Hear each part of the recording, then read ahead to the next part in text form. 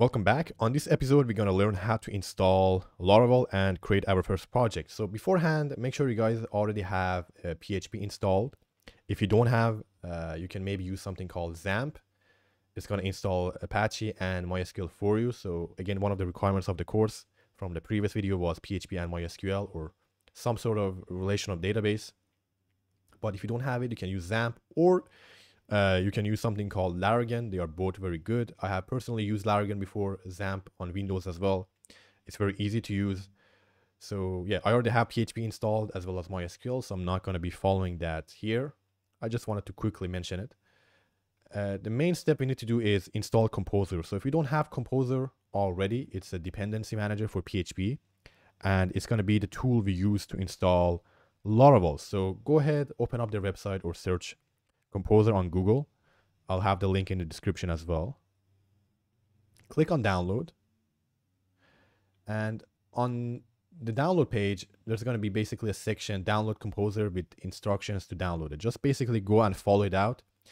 Don't do the things on the video because the instructions may actually change over time, especially this hash may change with the latest releases. So please go ahead, open the website yourself and follow the instructions there to install it successfully on your system. Also make sure you add it to your path so you can access it globally on your terminal.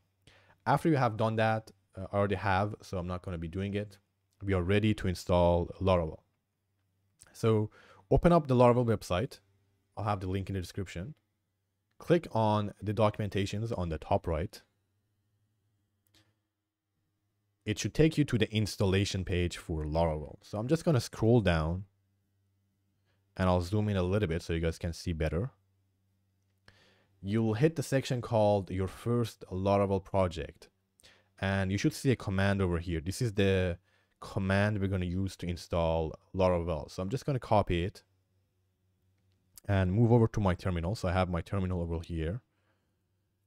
And I have a folder created courses. So I'm just going to paste this command. Now, if you look at it, it says Composer, create project, Laravel/Laravel, and then example app. So this is the name of the application.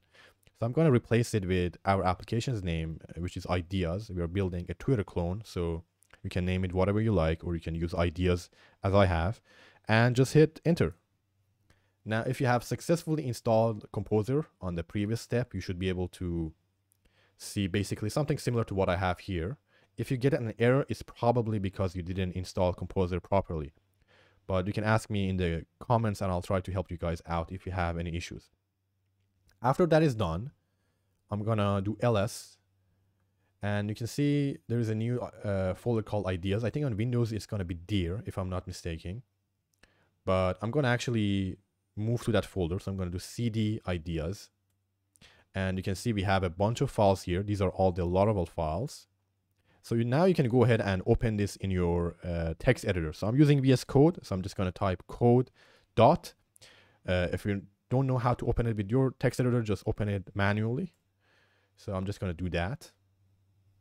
And it's going to go ahead and open VS Code for me on over here. And you can see all the files here. We will cover all of them on the next episode. For now, let's see how we can actually run our application. So I'm just going to go back to the documentation. If you scroll down a little bit more, you'll see another command called PHP Artisan. So this cd example app is what we just did. And you can see there's something called PHP Artisan serve. I'm just going to copy this. It's a command to run a local testing environment. So it's actually very easy to run it as long as you have PHP installed. So I'll just go back and I run this.